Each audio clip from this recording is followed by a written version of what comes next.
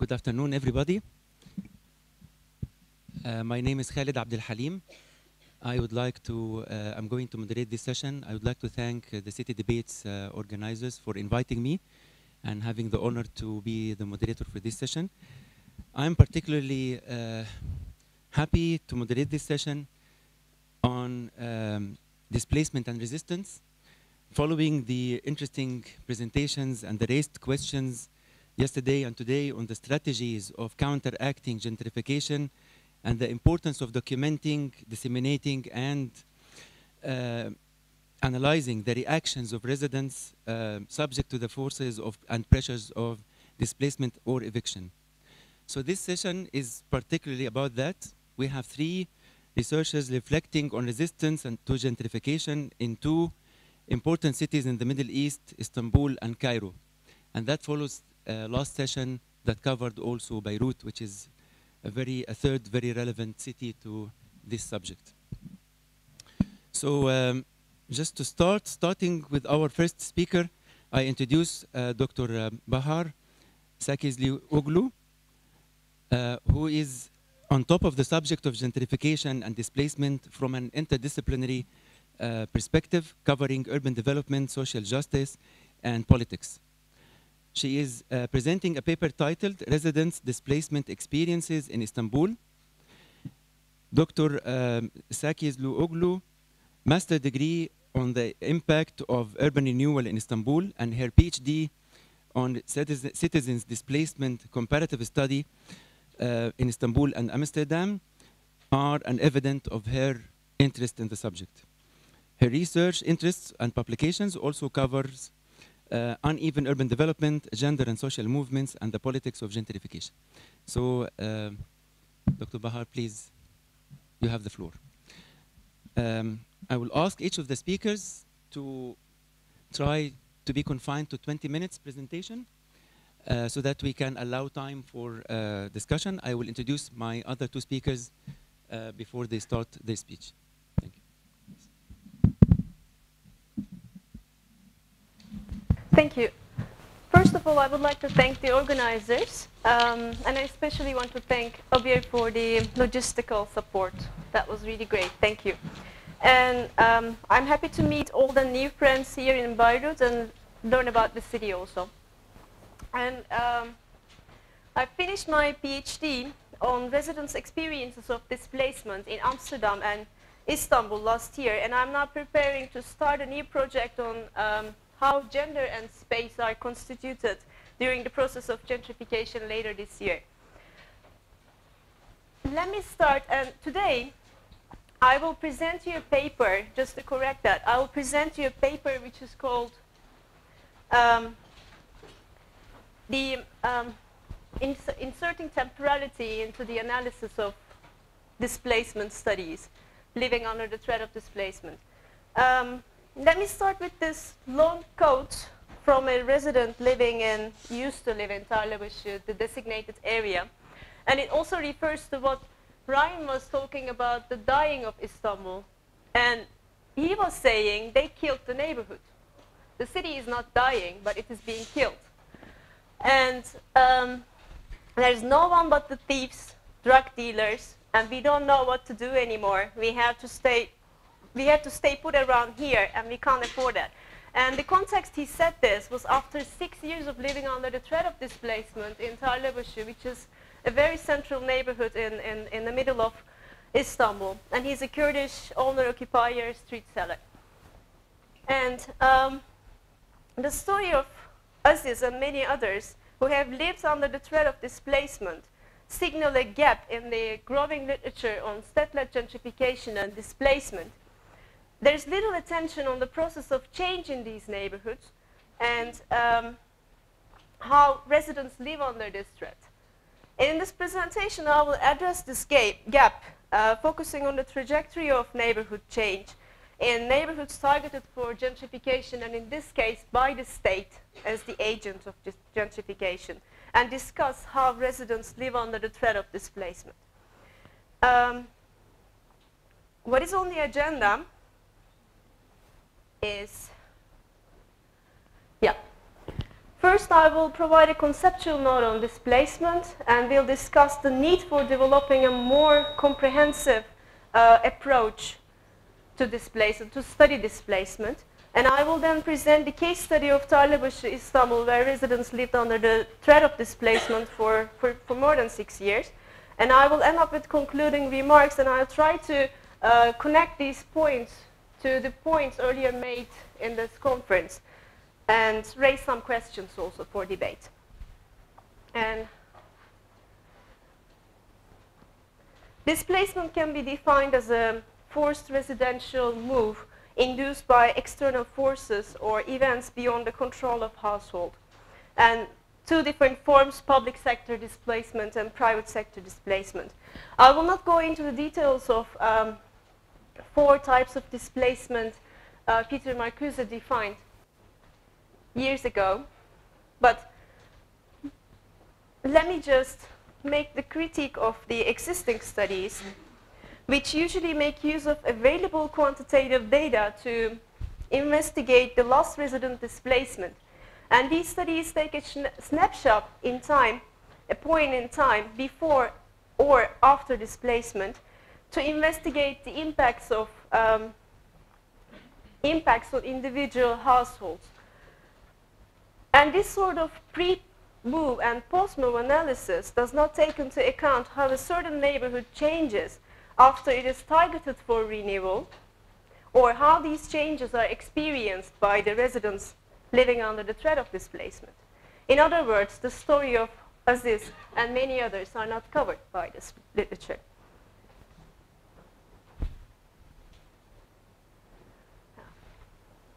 To develop a comprehensive approach to displacement, first, we need to focus on displacement as a process and look at changes that take place, that take a consecutive period of time to happen, as Bernd and Holm discussed it.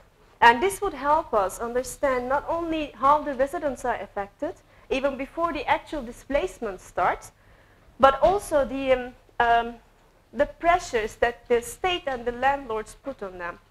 And these appropriation strategies of the landlords and the states include firstly the negotiation strategies, intimidation, threats and harassments that the residents become exposed to by the landlords and authorities who push for gentrification.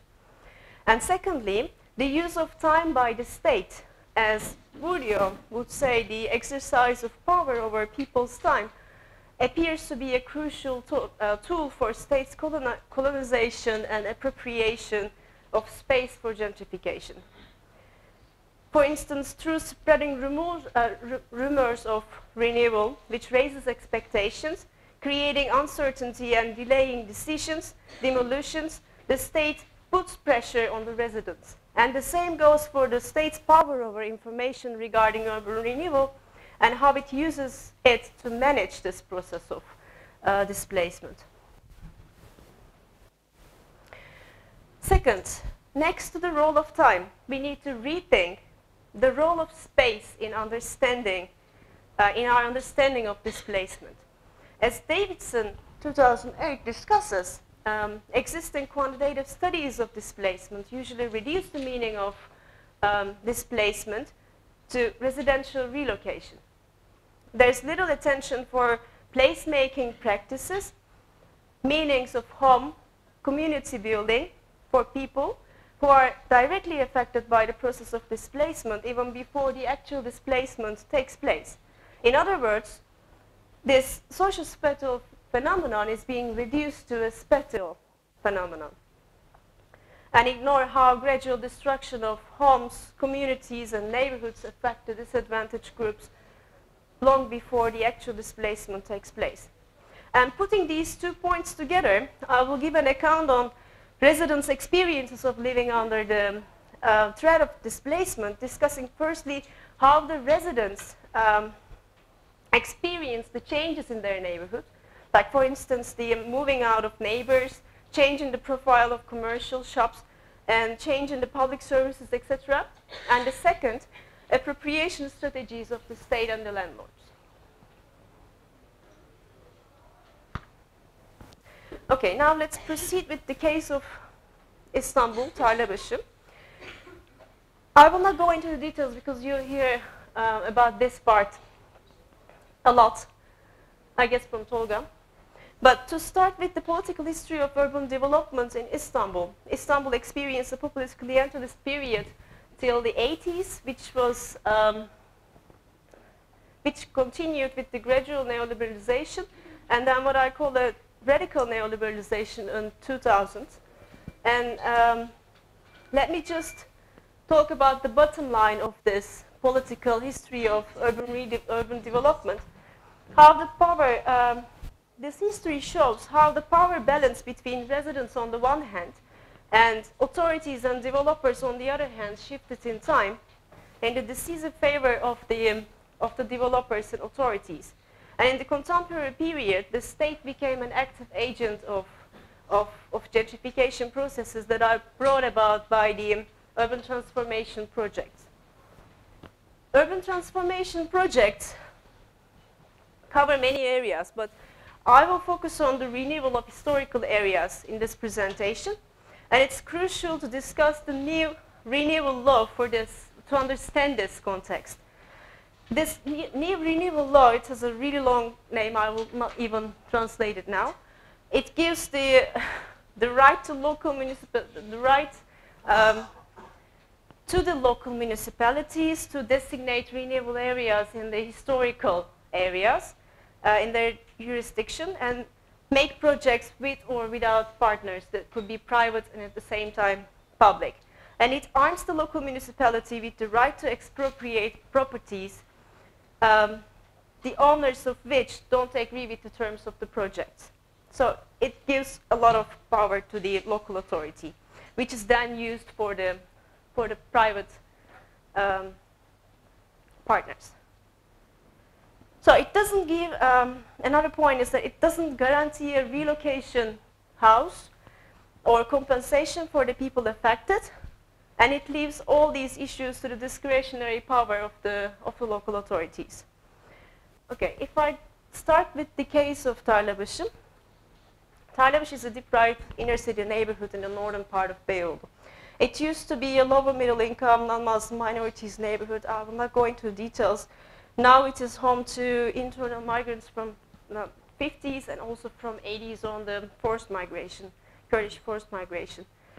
And the neighborhood became surrounded by gentrifying neighborhoods, and it became a place for displacees, marginalized groups, and it has a historical conservation area where there's a complicated property structure and crime that acted so far as a barrier to gentrification before this new renewal law. It has 2,200 people living, and mostly Kurdish, more than half, and high tenancy rate, high unemployment, and its central location, access to informal labor market, and cheap rents work as the poverty alleviation mechanisms for the poor living in this area.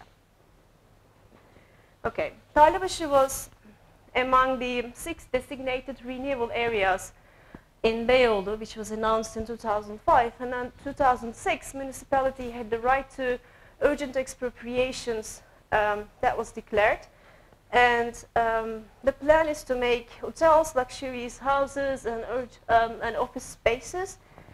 And as for the provisions for the local residents, 3 options are provided for the property owners: 42% of current floor place for the property owners, or right to buy a mass housing. Toki House is a mass housing house, let's say, in the peripheries of the city. And the third is the monetary compensation. For tenants, right to buy a house at this mass housing complex, again, is provided, but only for the formal tenants. And occupiers and informal tenants, nothing is provided. Tarlabaşı suffered from disinvestment for years, which helped to develop a huge rent gap in the area. Yet there were barriers to investment, such as multiple ownership structure and crime that I mentioned. And this renewal project, led by the state itself, is pushing reinvestment to close this rent gap. And the announcement of the renewal project resulted in increasing housing prices around the renewal area as big international and national developers competed to invest in the area. And if we start with the residents' experiences of how the neighborhood changed in time, and reference goes to Özlem for this photo. For all residents, the pressure of displacement increased heavily as the pace of renewal accelerated. As residents moved out, the ones who stayed felt less at home. This was first due to the fact that their neighbors were gone and the community feeling was gradually eroding. Second, due to the increasing numbers of evicted houses, they did not feel as safe on the streets as vacant houses became occupied by groups from outside the neighborhood who were involved in different activities. And above all, uncertainty about what would happen to them caused anxiety among the residents who stayed in the neighborhood. And this drastically changed the atmosphere in television. Likewise, the landlords did not invest in the neighborhoods, which caused further deterioration in the buildings, and it made it less livable. As a result, Tarlabaşı deteriorated further, and people less felt at home in their houses and neighborhoods. And the threat of displacement increased as the municipality started demolitions. As the shadows of bulldozers fell over the streets and houses, it became more tangible for people that they would be the next one to move out. And you can read it in Eren's A Renter Unable to Work, who stayed till the end of the process in Tarlabaşı. And as for the appropriation strategies, I discuss appropriation strategies under two topics. First, how different tenure groups experienced the threats and harassment by municipality and private landlords. Second, I discuss how municipality used its power over information and time to put pressure on all the residents.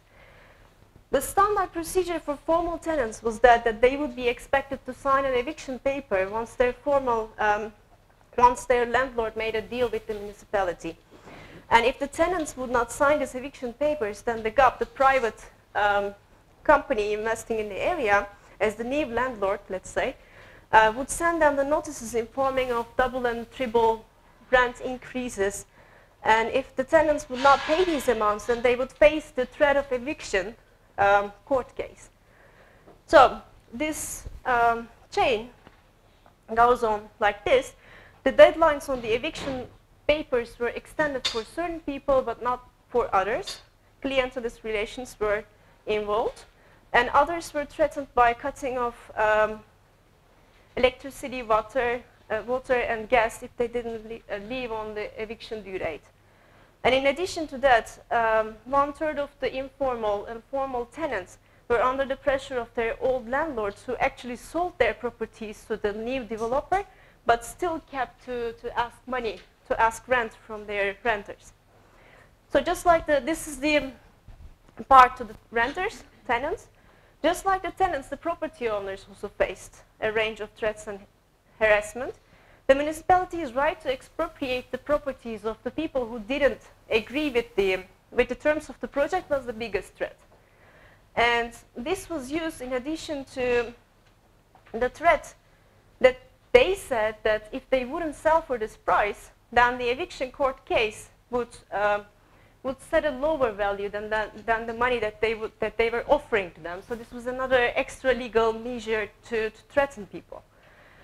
And upon these things, there were also the pressure on the local shopkeepers, regardless of their tenure, financial officers and municipal police coming and checking their business licenses, permits that they needed to operate their businesses. Okay. So the second part of this appropriation strategies is related to how municipality used its power over information and time. It was 5 years after its announcement in 2005 that the project was actually started. According to the initial plans, the project would be completed in 2010, which still hasn't started. And besides, during the times of general and local elections, the process just was suspended for political concerns. And all these years, residents of Tarlabaşı waited in uncertainty. The property owners first experienced uncertainty about the renewal plans, which triggered waiting with raised hopes that they would get some benefits from this project. And then they went into anxious waiting during this juridical process of expropriation because they were not satisfied about what was offered to them actually. And the fear of losing their homes, shops, jobs, neighborhoods imprinted this anxious waiting. And among the tenants, initially expectations were high as the municipality had initially declared that the tenants, even the informal ones, would be covered under this renewal compensation program that they were talking about. And as the time progressed, it became clear that the tenants would not be included, compensated. On the contrary, they would be physically removed. And there were rumors about the timing of the evictions, and they waited for the evictions which were constantly delayed. So this anxious waiting, we can reference Bourdieu that implies submission. Feeling powerless against the landlords and the state and waiting for others' decisions or the lack of them imprinted tenants' experiences of this anxious waiting or living under the threat of displacement, which took from like 2005 to 2011, the end of the year. So, before questions, I don't know what happened to my conclusion slide, but this paper investigated how, this presentation, let's say, how the residents of Tarlabaşı lived under the threat of displacement through the account of experiences of the changes that happened in the neighborhood, and also the appropriation strategies of the state and the landlords. I will not summarize the findings, but let me say that it shows the importance of inserting temporality into the analysis of displacement, and rather than doing post-move or pre-move analysis, it helps us understand the making of state-led gentrification, and especially the role of state and its partners who put pressure on people living under the threat of displacement. And having said this, I want to make some links, connections to the points raised before. That first of all, I think going back to Tom's session, I try to tell basically the experiences of people, like the story of experiences of people living under displacement, and it talks about the change, the neighborhood change from disinvestment to reinvestment. Actually, the reinvestment is not there yet, like everyone has been evicted, still waiting. And these stories we need more, like conceptualization about this process we need more. And the role of the state as the second point seems to be very crucial, especially in understanding cities like Istanbul, Beirut, and that also connects us to see how different roles state takes in different contexts, and also in the locatedness of it. And the third one is mostly about the conceptual gap I was thinking about while writing while writing my PhD. Indeed, like this is what I called as the pressure of displacement that the municipality and the landlords put on the residents. But this is also different than displacement pressure as Peter Marcuse conceptualizes it, and I think it offers another debate that we should just think about further conceptualizations about displacement and also links to rent gap theory. Thank you.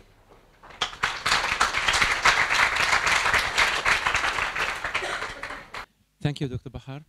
I now introduce our second speaker, Dr. Özlem Ünsal. who also talks about displacement of residents in Istanbul under the title No Liberty on Your Own, Grassroots Movements and Urban Politics in Istanbul. She focuses on citizen and community mobilization as resistance to the pressures of displacement and state-led urban transformations. Dr. Ünsal is an active urban researcher working on neighborhood resistance movements, neoliberal policies, analysis, and rights to the city. Her PhD is on comparative analysis of neighborhood movements in two poor neighborhoods in Istanbul. Dr. Ünsal, please come to the floor. Hello. It's great to be here. I would like to thank each and every member of the organizing committee and the team. This has been a splendid experience so far, and I'm hoping that everyone over here is enjoying the time we're spending here together. So this is an image from a demonstration which took place in December 2013, Kent meeting. It was a meeting, the urban meeting in Istanbul, which brought different fronts of urban opposition together in protest of the ongoing schemes in the city, and what was happening was that the anger of different groups was being expressed out on the streets. What you need to understand, I think, from here is that Istanbul currently looks like a massive construction site, dotted with half-finished residential blocks and high-rise towers, big infrastructural projects, shopping malls popping up in close proximities to each other. You don't get the economic logic behind it, just one after the other. And very little green and highly limited open spaces where you can just sit and do nothing. I mean, I was sitting on a bench one day and the police came to ask me whether everything was okay. I mean, I'm not saying that this happens very often, but it happened to me. So even the idea that, can happen, every once in a while is just not good. All these changes became possible with the effective use of new legal and administrative tools devised by the state within the span of 15 years or so. So today, I will be talking about a process that is strictly in parallel with these developments, that is the growth of an active oppositional coalition in protest of current urban policies and schemes that have shaped the landscape I just defined. It is true that when it comes to struggles over housing, public spaces, urban resources, or in general on the city, we had never been able to talk of a coalition of such scale and visibility in Turkey. However, this coalition, which is currently capable of taking hundreds and thousands of people out on the streets, is still facing many challenges to achieving many of its goals. As the government adopts increasingly oppressive and single-handed approaches to governing and organizing political, social, and economic life, chances of attaining satisfying results within the realm of civil rights struggles gets slimmer on an everyday basis. Yet these groups still manage to generate and accumulate a very particular kind of knowledge that is able to travel from one place to another and make contact with other channels of struggle too, which is very important.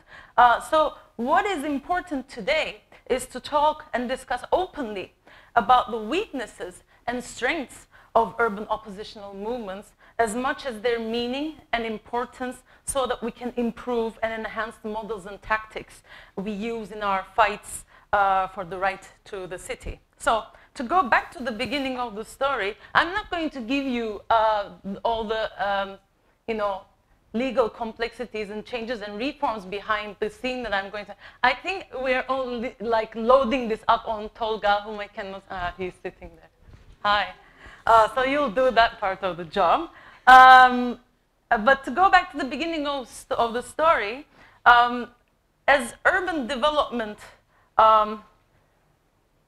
became increasingly integral to Turkish ideals of economic prosperity, it has been inevitable for the definition, function, and value of urban land to become a central concern, not only for the political and the business elite, but also for the wider stakeholders of the city, meaning their inhabitants and non-governmental organizations, and of course, many other divisions. The increasing spillover of entrepreneurial activities on public spaces, dilapidated inner city neighborhoods, and informal housing areas out on the urban periphery do not only pose threats to the natural and historic assets or the sound functioning of the planning system anymore. Currently, what is under risk, as argued by oppositional groups, are also the rights of citizens to the city in its broadest sense, ranging from the right to access public resources and spaces on equal terms, and the housing rights of particularly the most vulnerable communities under the conditions of new urban restructuring. So what is being witnessed in Istanbul is a proliferation in the number of actors that actively protest the further extension of capital into the cityscape. These actors range from professional chambers to civil initiatives and neighborhood organizations. Professional chambers and unions have been actively criticizing the decisions and actions of central and local governments since the 1980s, when project-oriented metropolitan governance took off for the first time in Turkey. Similarly, a bunch of grassroots organizations, that is beautification associations, as we used to call them in the 90s, were in operation to perform a local defense of neighborhoods against aggressive urban plans. What constitutes the main novelty today is the accompaniment of these actors with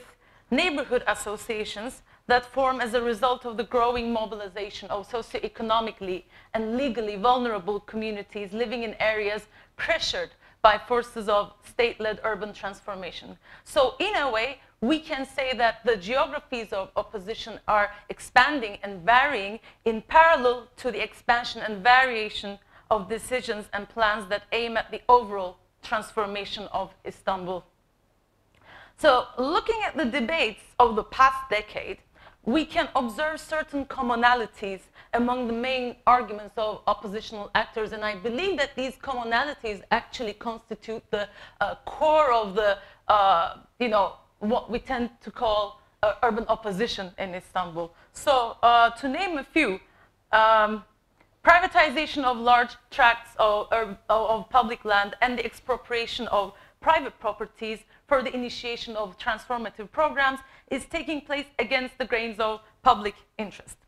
Well, this was highly debated when the National Highway Authority's land was sold to a private developer for the construction of a mixed-use development, residential slash, business, oriented, structure that we tend to call Zorlu Center today.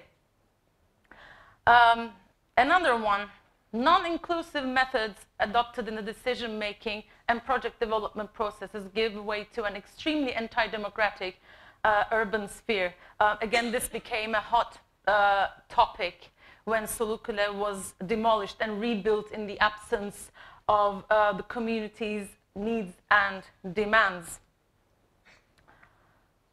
The third one, projects envisaged pose vital threats on heritage zones and natural reserves.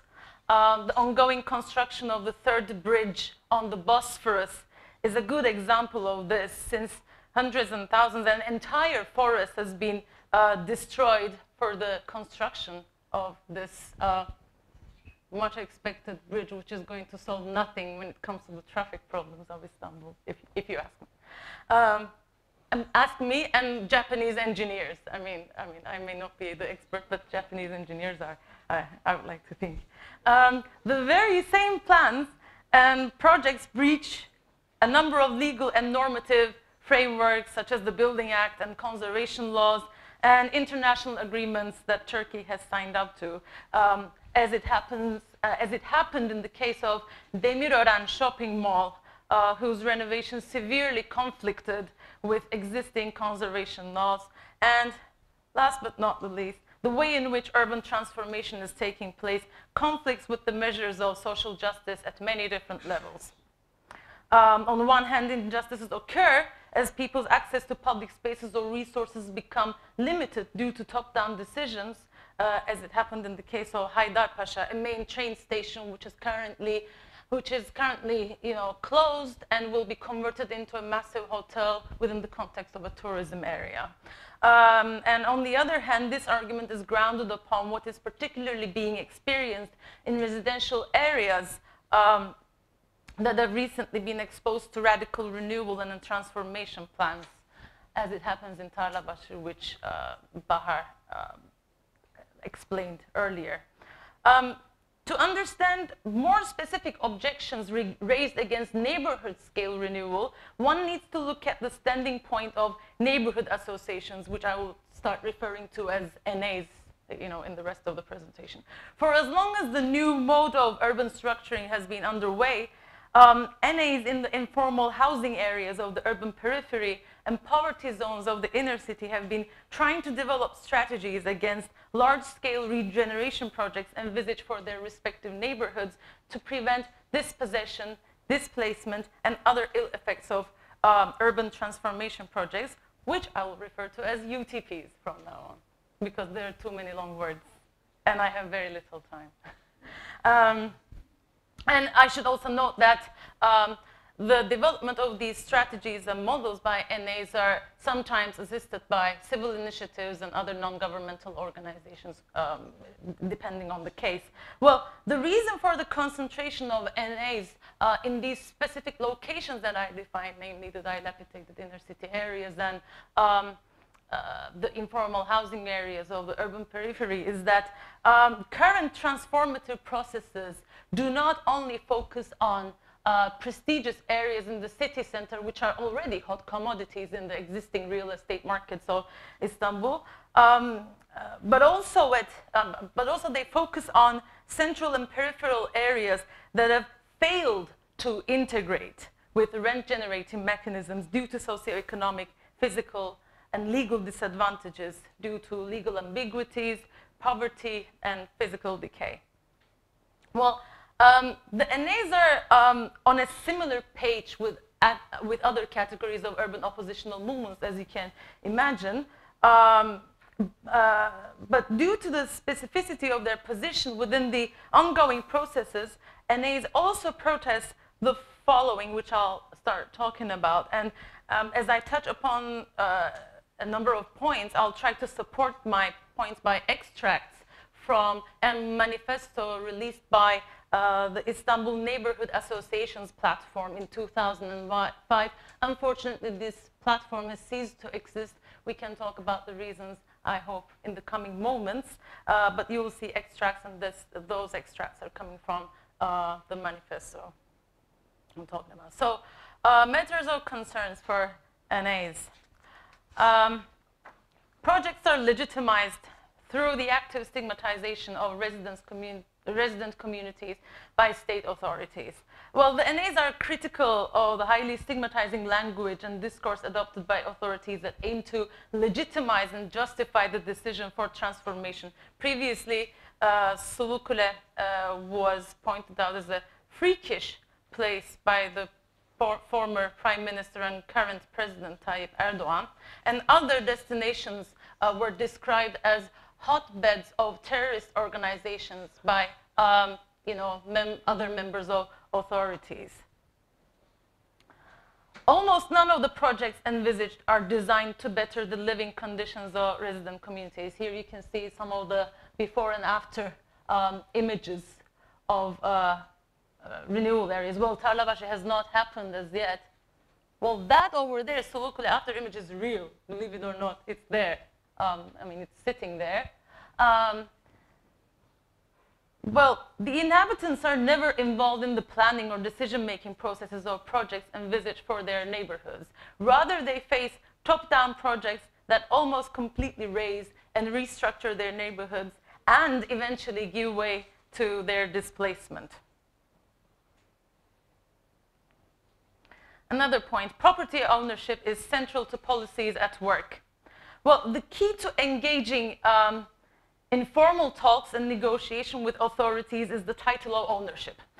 So whereas property owners have a certain degree of say during talks and can secure or guarantee certain gains, such as financial compensation or the opportunity to stay within the renewal area, tenants and unrecognized settlers or occupiers remain unprotected by law at many different levels. Here, yeah, I think I've written the signpost over there says we want our title deeds. People desperately need their title deeds just to be able to have a say within within the process of talks. To be honest, although that might not necessarily mean get the benefits that you might desire. Projects tend to lead to the forced and large-scale displacement of resident communities. Well, it is quite typical for authorities to argue that UTPs will not cause displacement. No one has to go. We are not asking anyone to leave. Well, however, this is hardly the case. Transformation areas and their surroundings are almost instantly affected by speculative rises in real estate values once the news spread, not even the news, the rumors spread regarding the initiation of projects. Thus, it becomes financially challenging for the majority to stay within their neighborhoods. And you don't even have to wait for the finalization of the project. The rumor is out, and time passes, and the speculative rise becomes real. It reflects on the property markets quite quickly. So those few who take their chance in staying need to be able to afford the rent gap between their old and new units, which is rarely the case. As for tenants, it is beyond impossible to afford the future rent figures. For the given reasons, very large groups of population get displaced, often against their will. Projects are not backed by support programs that can help immunize residents against the potential ill effects of relocation. Well, this is a big concern, particularly for tenants who get transferred to social housing units elsewhere in the city. And when I say elsewhere, I mean somewhere 40 kilometers away from their original settings. Well, there are not that many examples of planned relocation, but the examples of Sulukule and Ayazma are quite telling. Experience demonstrates that those who are housed away from their original habitat tend to face inadequate job opportunities, inaccessibility to basic services such as public transport and hospitals, radical interruptions in their survival strategies, and challenges in affording the payments of their new units because they have to pay for their new units. There's nothing as, there's no such thing as free social housing. It's, long-term payment plans, and how to say, law credits and as such. UTPs lead to large-scale dispossession. Another big argument of authorities is that UTPs will grant property owners with much more valuable properties, assets. However, the way in which projects are implemented often leads to dispossession. Either the owners end up selling what they have at the start of negotiations, also with the effect of scare mechanisms used by authorities, or they do so once the project is finalized and once the speculative rise in real estate values fully reflects on the property. The owners justify such action on the grounds of going for the best option available, or the awareness that they will not be able to afford the costs of their new units in the long run, because they will be valuable, they will have to pay for security, extra costs, and such like. Well, to conclude, really, I truly believe that the joint oppositional will demonstrated by these groups positively and greatly contributed to the uprisings of June 2013. That is the Gezi incidents. This is an image of urban groups in the Gezi Park at the time of the uprisings. While I do not think that the uprising was solely grounded upon tensions over urban matters, I believe that active opposition put forth by these groups over the years has helped people develop an understanding of the relationship between the crisis and discontentments in the realm of rights and freedoms and the spatial crisis of the past 15 years to a very good extent. It is also important to note, more specifically, that so far NAs have taken noteworthy steps in delaying the initiation of UTPs through legal victories, reinforcing adjustments to the terms and conditions of projects, and perhaps most important of all, contributing to the growing public awareness with respect to the impacts of UTPs. This is of great importance since it becomes possible for other neighborhoods in need to benefit from the information in circulation. If you want to talk about the rewards of opposition so far, this is currently what we have at hand. Yet, at the same time, this is a picture from Fikirtepe. And this was the house of the only owner who had not yet negotiated with the developers. It was coined as the last remaining castle in an area of renewal. As I said, yet at the same time, the wide range of urban oppositional movements are facing some fundamental challenges on their way to achieving further results. Since the only agency that is potentially capable of negating the actions of local and central governments is the main opposition party in the parliament, the movements can only be expected to build effective resistance mechanisms that can minimize the destructive effects of current urban policies and operations. However, as I said, rather practical and fundamental matters are challenging the abilities of movements greatly. In the case of NAs, for instance, we observe that the efficiency of mobilizational skills can radically differ from neighborhood to another, or the recognition of property ownership as the sole ground of talks and negotiations over UTPs leads to fragmentations within communities, which threatens the unity of resistance. Last but not least, communities suffering from social and economic drawbacks are unable to cope with pressures exerted by policies and projects at work. Well, in the aftermath of Gezi, one of the big questions hanging in the air was whether it would be possible to form a political party out of the Gezi spirit, or in other words, could the Gezi spirit ever translate into the form of a political party? The expectation was to gather political demands that seemed to be fragmented among different groups upon a single platform. With the same spirit, more specific questions focused on the possibility of joining the forces of urban oppositional groups under a single umbrella. I personally do not think this is practically possible at the moment, based on my observation on both the actions of civil initiatives and NAs, whereas there are irreconcilable differences between the methodological outlooks of different initiatives, which comes in the way of joining forces. NAs face more practical issues which prevent them from literally coming together. I was previously talking about the Istanbul Neighborhood Associations platform. Well, one of the main reasons why it ceased to function within the span of 3 years was because they could not, the neighborhood could not come together. They had taken very practical decisions and vital decisions, such as in the moment of demolitions, one neighborhood will rush to the other and, come in the way of bulldozers and such like. But members of the community were saying, well, I need to work in the daytime and I cannot afford the transport expenses from one end of the city to the other. And these kinds of incredibly practical issues can really come in the way of forming, how to say, more extensive coalitions.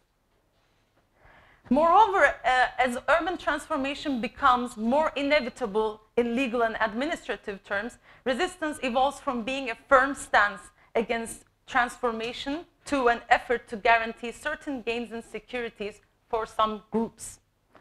Is it absolutely essential to join forces, though? Again, I do not believe so for the time being. New models and tactics are being experimented by various fronts as we speak, and the process of learning from each other is still continuing. Yet, if there is a wish to build stronger coalitions of resistance for the future, we should recognize the challenges and weaknesses and be willing to talk about them more often. Thank you for listening and for your time.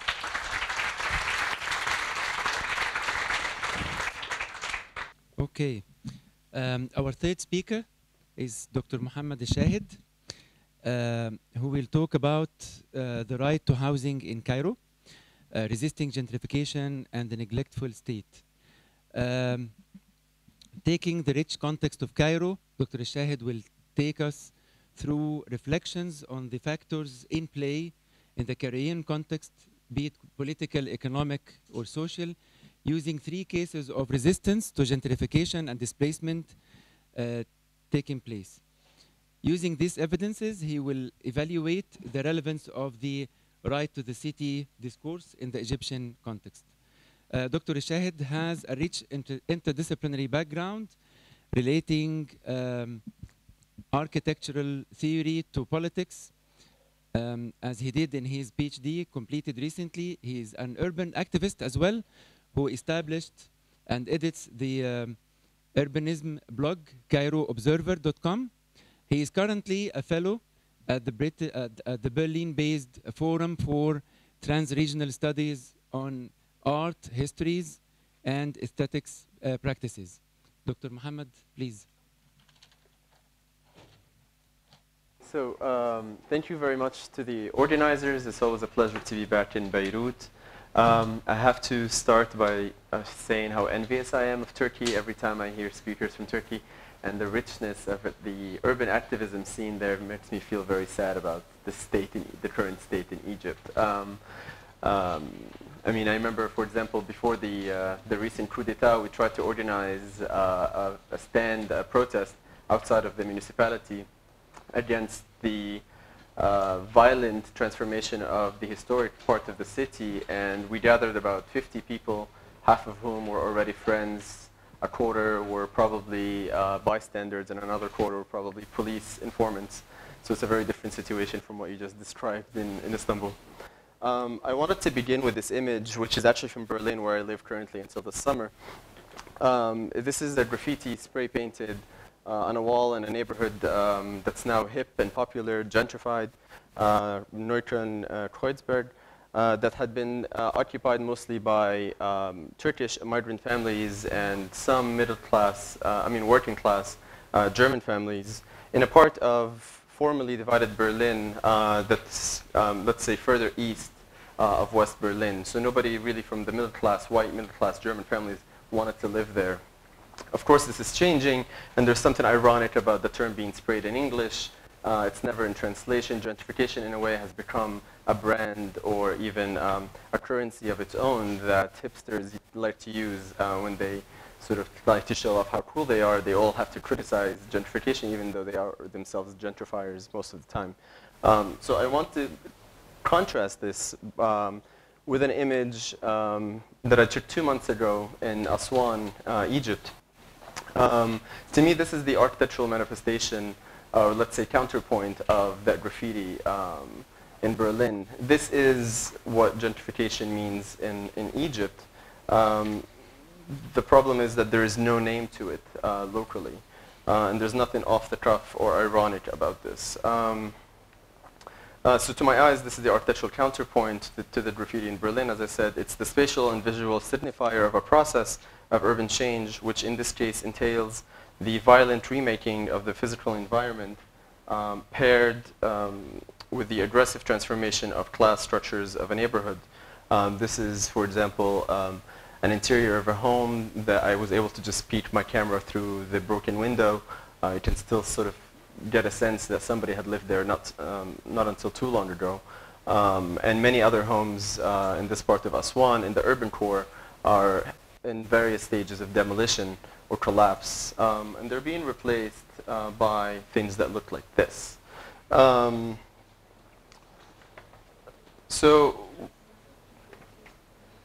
So as a starting point, I just wanted to make clear that there is no accepted Arabic term in colloquial Egyptian that can describe what we're looking at while carrying the same connotations embedded in the word gentrification. So I wanted to make clear from the very start that there is an important linguistic challenge here. When certain urban processes have names, that are circulated, engaged with, critiqued, refuted, and even embraced and defended by various stakeholders, these processes not only become visible, but they are available for public discourse beyond the confines of academia. In Egypt, processes that we can identify as various forms of gentrification are described in Arabic with words like the ones Tom listed yesterday, تطوير أو تعمير, so development, تنسيق, improvement, إصلاح أو إعادة تأهيل, rehabilitation, or more popularly just the sort of generic istithmar, an investment. So these words conceal the often destructive social and economic impact of certain processes of urban transformation. And there have been some attempts by various activists to translate or invent a term like gentrification in Arabic, in Egyptian colloquial Arabic. The most notable of these is jantara, which, as you can imagine from the way it sounds, it's an Arabization of an English word that, without an extensive footnote, really means nothing. So I wanted to start with this because I don't know if this issue has been really expressed enough, but there's really a linguistic problem here. How can the urban poor resist an urban process impacting their cities and neighborhoods that doesn't have a name? So while gentrification doesn't have an Arabic equivalent that allows us to then engage with it critically and discuss it in public, or even ironically spray paint its name on a wall, the many symptoms of the outcomes of gentrification often do have names. Most importantly, إخلاء القسري, which is forced eviction. In fact, a report was recently published by Amnesty International on this particular topic in Egypt. So forced eviction is a common practice in Egypt today, often administered by state institutions, and usually with the help of the police, and more recently, more often, with the help of the military. And forced eviction is about housing, and it is linked to various forms of gentrification most of the time. And I'll come to some of these possible forms in a minute. So in a way, the idea of the right to housing comes, let's say, within activist spheres as a response to forced eviction. So it's kind of the responses to one of the symptoms of gentrification as opposed to, let's say, gentrification itself. Okay, so of course, again, let me just stress that this process of forced eviction often is part of a requirement to remove certain urban populations in order to clear a territory, again, where the state is playing sort of the role of a middleman between, well, abusing its power to facilitate access by investors to certain lands. Most of these investors happen to be from the Gulf. We're in Beirut, where Gulf capital has had its own share of impact. And the same is happening in Egypt at various degrees. So in this context, I think the notion of right to housing can be a successful maneuver to resist gentrification, I guess if we only kind of position it in the right context. But first, let me quickly map out what I have identified as possible typologies or forms of gentrification happening in Egypt. The first, and I think most common form of gentrification looks like this. This is in Port Said.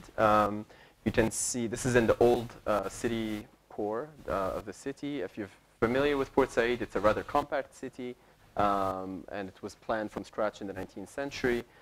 So a building like that clearly doesn't belong. It clearly replaced something that looks like the one in the foreground. And there's all kinds of corruption that grows into these kinds of constructions.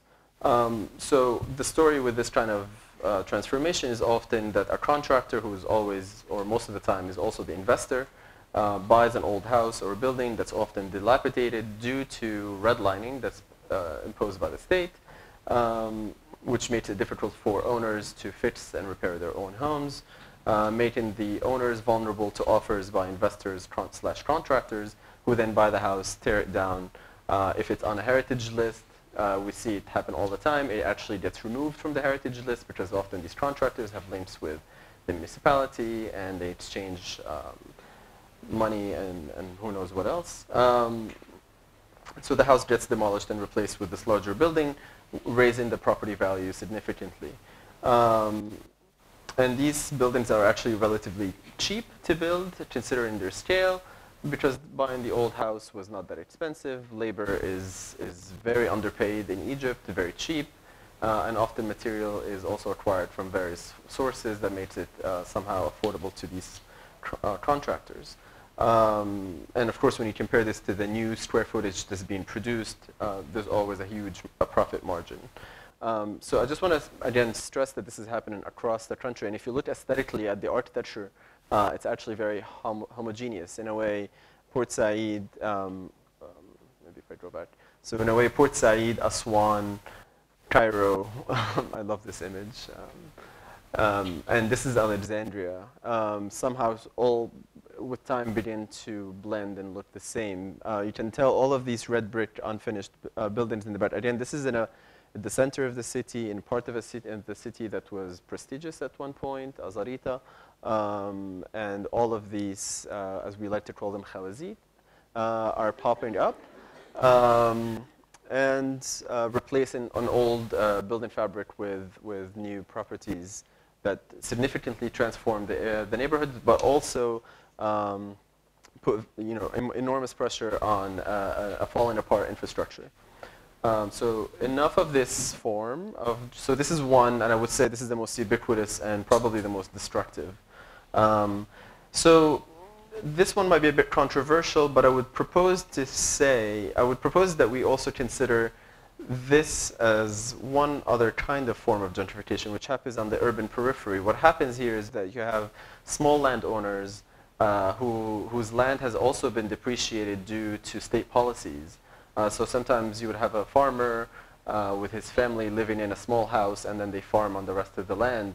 But due to successive policies that have made really farming in Egypt kind of a fight to survive, many farmers are enticed to sell their small piece of land to investors who are also small investors coming from other provincial cities that have also been depreciated and deflated. So they come to Cairo or Alexandria, those two big cities, for example, to buy a small piece of land on the urban periphery to build property that could potentially bring them profit. So in a way, it doesn't really fit our understanding of gentrification. It's happening on the urban periphery. Agricultural land is involved.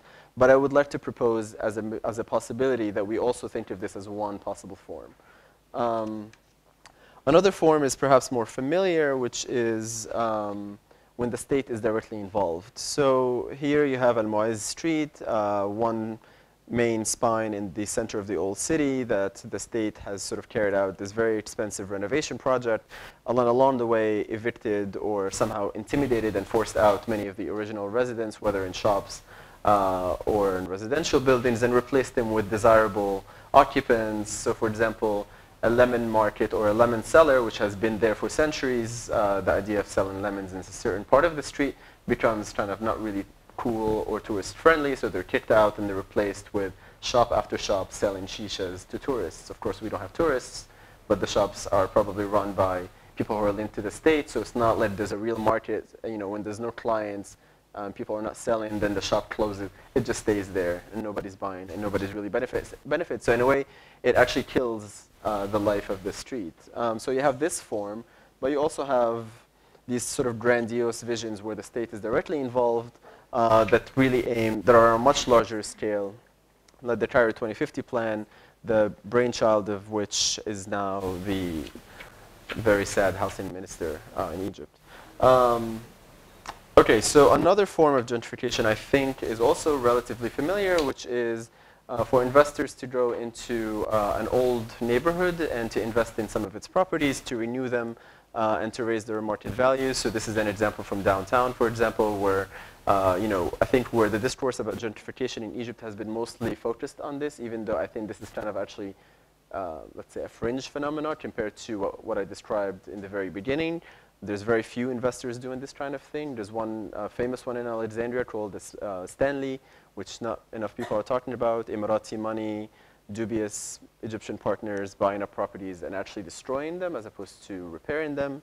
Often. Here you have Al-Ismailia. The painted building is state-owned.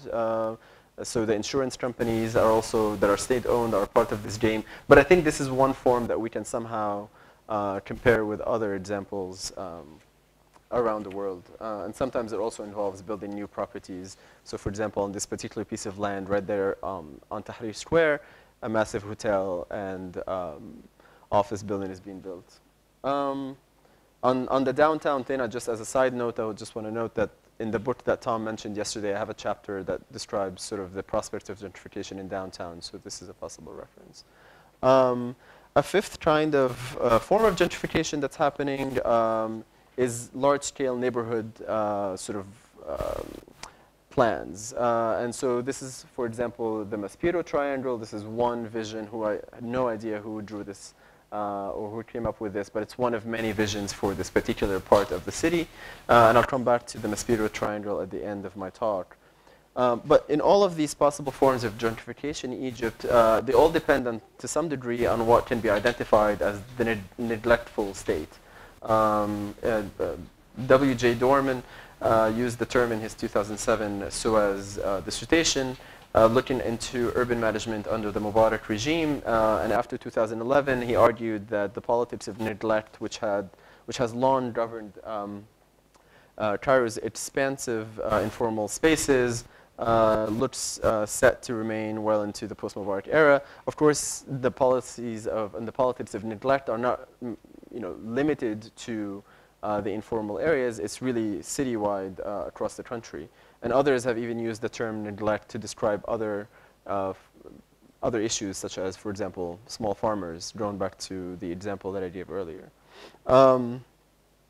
So the politics of neglect in urban Egypt are fundamental to the production of shells, which again we heard about yesterday in the urban core. Anyone who has been to Egypt should be familiar with the dismal condition and the lack of maintenance of many of the buildings in the urban core, particularly those built before the 1970s. In many historic neighborhoods, residential building renovations are simply illegal. A violation of this redlining would lead to 1 year imprisonment and a fine of £10,000, about $1,400. So let me now shift a bit to some of the activism in a way that tries to engage with this reality and resist it somehow. So for example, in a 22-minute film, Egyptian anthropologist and urban activist Omneh Khalil shows clearly what this kind of redlining means to real urban communities. So I'll go faster. This is Amrida, who lives in an area known locally as Khoukha, near Bab al-Wazir at the bottom of the citadel. The area was damaged during the 1992 earthquake, and the state has made it difficult for residents seeking to repair and upgrade their homes. As a result, many homes have partially or fully collapsed, and families have continued to live in the remaining spaces, sometimes an entire family in one room. So this gives you an idea. This is a screenshot from her film. The poor physical condition of the area is a direct result of state policy, yet it was cited by the state as a reason for why the entire neighborhood needs to be demolished. And then the people would be moved about 40 kilometers out into the desert in poorly serviced housing complexes with no services, no transportation, and so on. So you have people like Amrida, who is very vocal, and in the film you actually hear a resident speak about, very logically about the problem with this formula, with what's happening. So the discourse of the right to housing and the right to the city appear in the work of activists such as Omneh Khalil as a form of resistance to both the neglectful state but also gentrification potentials. So this is Omneh. I think it's important. I wish I had pictures of massive protests, but we have individuals who are doing very important work. She also works in Ramlet Boulat near the Nile, north of the city center, where also residents have experienced pressure from authorities. And when I say pressure, I mean middle of the night kidnapping of young men and random arrests, and even the use of lethal force. In order to push the people out, to allow the investor who owns the towers to occupy the land and develop it further, and so on. So again, the discourse of the right to housing is a form of resistance that has been deployed by Omneh. But I think overall, it is a relatively new sort of discourse, and while there are several rights organizations in Egyptian, such as the Egyptian Center for Civil and Legislative Reform, that have taken up urban issues recently, I would say that the credit of bringing the right to housing as a discourse into the Egyptian scene goes to Yahya Shawkat, who's with us, and hopefully he'll engage with us during the discussion to speak more about his work.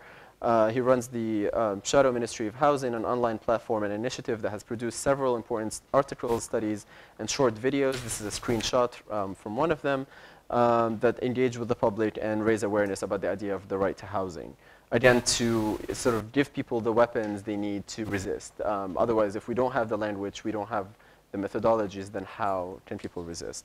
For the remaining time, I want to very quickly, because I know I'm already almost out of my time, go back to the example of the Maspero Triangle, which I would say is one of the few successful examples in which a discourse of right to housing and right to the city has been deployed to negotiate and, let's say, minimize the initial plans for a major gentrification project. And here I need to thank architect, also activist and researcher Ahmed Zaza for allowing me to use the following images. Again, here's Ahmed. So I can't go into too much detail, but it is suffice to say that this triangular area has been occupied since the late 19th century. Since the 1930s, there were visions drawn up to transform it. There was a film made about it in 2012 that I would recommend, short film, Bulat in the Shadows of an Unfinished Revolution. This is a plan that was drawn up in the 1930s to redesign it, to sort of make it part of downtown, which is a much more affluent district directly south of the Maspero Triangle. This is another vision that was drawn up in the 1950s, basically to do the same thing. These were not realized because of various complications, but in the 1950s, the military government was able to actually evict a significant part of the land to build some new structures, such as the TV and radio administration building. And until today, there are cuckoo plans that are being drawn up all the time, often by consultants who are part of state agencies, such as the GOPP, or Faculty of Architecture at Cairo University. So in light of all of this, people like Ahmed Zaza and his initiative called MUPP-MUD have attempted a parallel participatory project to reimagine the design of the area of Maspero, working with communities, and eventually they made their voice heard enough that they have been brought in by the I don't know what to call it now, revolution, coup d'etat, whatever just happened, in Egypt, a ministry that was established for the development of informal areas. And so they sort of actually became partners, and they reimagined what could be done with this piece of land. And this is what they came up with, which seems at the moment to be more or less the final vision. The yellow area would be allocated for residents from, so okay, I have to give some quick numbers. There's about 4,000 families and about 1,100 4,000 units in about 1,100 properties. 2,000 of the units are actually one room, which means an entire family, sometimes more, live in one room. So the housing stock in much of the land is not so good. 14% of the buildings already collapsed after the earthquake. So people do need better housing. And so the plan that they came up with is that they would be relocated to the yellow area part of the plan. Investors will have access to some of the land. Investors already own the majority of the land, believe it or not, due to complications in the Waqf that was controlling this area. So about 85%, I think, of the land is already owned by Kuwaiti and Saudi investors. Anyway, so what they've achieved is actually some sort of negotiation that's very different from that very first image that we saw with all these glass towers somehow sort of landing from space onto this piece of land. So I just to conclude, since I'm out of my time.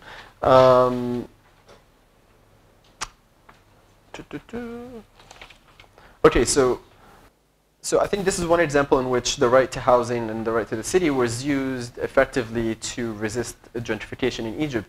But I would say that despite the small but significant success, the potential for the right, for a rights discourse in general to transform very violent urban processes in Egypt is still premature and exclusive to a handful of activists and organizations. You probably met everybody already in this presentation who's actually using this term as a form of resistance. So also in a context, in a country in which basic human rights are constantly violated, where the right to remain alive is constantly being trampled upon, a rights discourse about housing is still needs a lot of work in order to sort of generate the kind of popular support that we saw in the Turkish example. So I'll end here. Thank you.